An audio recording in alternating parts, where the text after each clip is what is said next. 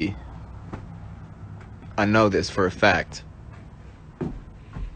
Like we're not like in the physical world the way that we think we are.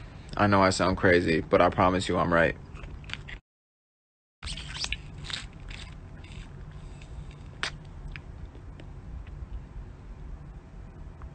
My first song that I ever wrote.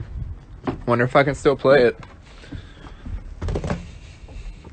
The first song I ever wrote, I actually wrote on I Do Not Trust the Dentist. Fuck the dentist. The first song I ever wrote was actually on the ukulele, but it was like, I know it's not that long that you're away, but I'm not the same. Everybody's gone away, I'm here to stay another day. Locked up in this hole with no one, nowhere to go. And all I ever wanted was somebody to come back home. I know it's not that long that you're away, but it's not the same. Everybody's gone away, I'm here to stay another day.